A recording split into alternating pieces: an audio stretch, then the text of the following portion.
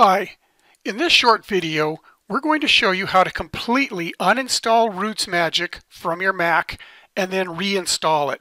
We've had a number of reports of people upgrading their Mac operating system to High Sierra and then RootsMagic stops working. It starts generating a kind of a cryptic error when you try to start. And so in order to get around this, you basically need to uninstall RootsMagic and then reinstall it. But it's not as simple as just dragging your RootsMagic icon or shortcut to the trash bin. There's some other pieces of data and parts of the program that are a little bit tougher to find, and those have to be uninstalled as well or removed as well. And so we're going to show you exactly how to do that. Now, the first thing you're going to want to do is make sure you have a backup of any of your RootsMagic databases. This shouldn't affect your databases, but it's never a bad idea to have backups of your data anyways. So once you've done that, you then want to get rid of any RootsMagic DMG files. Those are like your install files. So what you're going to do is go into Finder and go into your downloads right here. And in your downloads, what you'll want to do is look and see if there are any files that are called something like rootsmagic7mac.dmg. What that is that's the actual file you would have downloaded previously. And we want to get rid of that to make sure that when we uninstall and then reinstall that we aren't accidentally installing the old version over again. So just select that and then just click and drag that down to your trash bin. And now we're good to go. We've gotten rid of that rootsmagic.dmg file. So we can go ahead and you can close Finder, except let's go ahead and keep it open because we need it right now. The next step is to remove the actual application, the actual RootsMagic file. So you're going to go into your applications and you're going to scroll down until you find the RootsMagic program. This is the installed RootsMagic program. You're going to click on that and drag that to the trash bin.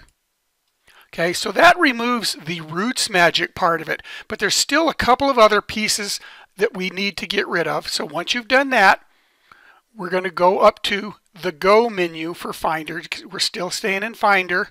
We're going to do Go and then come down here to Go to Folder. And the folder we want to go to is this. And so I'm just going to let this sit here for a second so that you have a chance to look at it and write it down or type it in if you're doing this as you go along. But the folder you want to go to is ~library/application support. And there's a space between application and support. So just like that. Okay. Once you've entered that in, you're going to click on Go, and your Mac is going to go to that particular folder. Once you're in that folder, scroll down until you see a RootsMagic folder. What you're going to do is you're going to click on that RootsMagic folder, and then you're going to click and drag that folder to the trash bin. Okay, just like you've done with the others. Okay. Now, there's one last thing we need to get rid of, and we're going to do the same thing. We're going to click on Go, and then go to Folder, just like we did before. This time, instead of application support, we still want it to be in the ~/library folder, but this time, we want it preferences. So ~/library/preferences. Okay, we're going to click on Go. Okay, and we're going to go down and try to see if there's a file called com. They're going to all start with com. But you're going to go down here to com.rootsmagic. Right here, this one right here.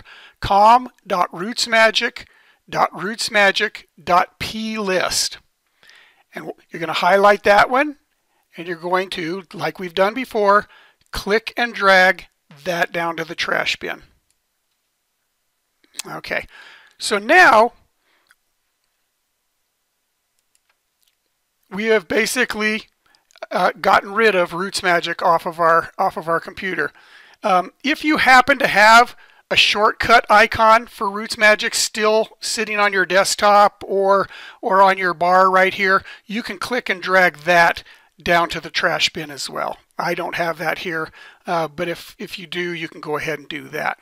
Okay, and that's all you need to do to uninstall RootsMagic from your Mac. And now what we're going to do is we're going to go into Safari. You can go into whichever browser you happen to use, and we're going to go download RootsMagic. So we're going to go to http://rootsmagic.com/download. And I'm going to select that, and I want to download RootsMagic 7. So I'm going to click download, and the one I want is the one for the Mac. These upper ones are for Windows. This is the one for the Mac. So I'm going to click on that to begin downloading RootsMagic for the Mac. Okay, and in Safari, I can see the progress right here. If I was using something else like Chrome, it's going to work a little bit different. Chrome is going to show you the progress of the download down in the status bar. But whichever browser you use, hopefully you're familiar with how it works to download files. And so we're going to finish downloading this file. And then once it's downloaded, we can click on that right there, and we can see here's the file we just downloaded. So I'm going to go ahead and select that.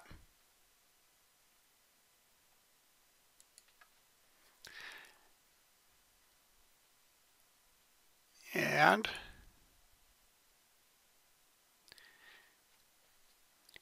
now it's opening that file. It's going to be verifying that file. And it's going to come up and ask you to drag this. So I'm just going to drag that RootsMagic icon over to the folder. And now it's copying the RootsMagic out of the installer and onto your Mac.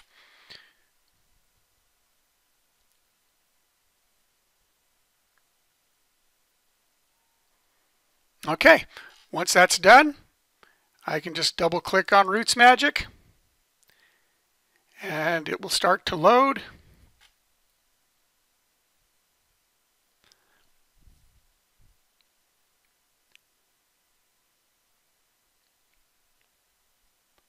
And once it has finished verifying it, making sure it's the right program and that it's clean and everything, it will pop up the window to actually start using. It's an application downloaded. Yes, I want to open that. And once it's open, it's going to take you to the screen where you can enter your registration key. So that is one thing. When you uninstall and uninstall these other pieces, you will need to reinstall or re-enter your registration key. So if you have your registration key, you just type it in.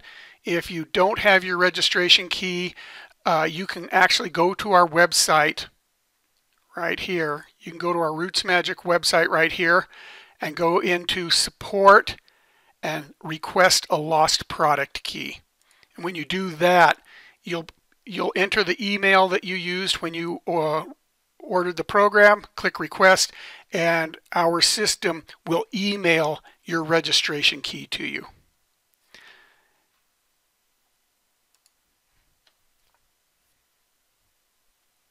And there we go. So it's going to come up, ask you if you want the full registered version or use the free version. If you were using the free version, then obviously that's what the option you'd select. But if you've ordered it, you say the full registered version, enter your name and that registration key we just talked about, and unlock it, and you're good to go. So that's what's involved in doing a complete uninstall of RootsMagic from your Mac and doing a reinstall. And at that point, you will be up to date with the latest version. Thanks for joining us.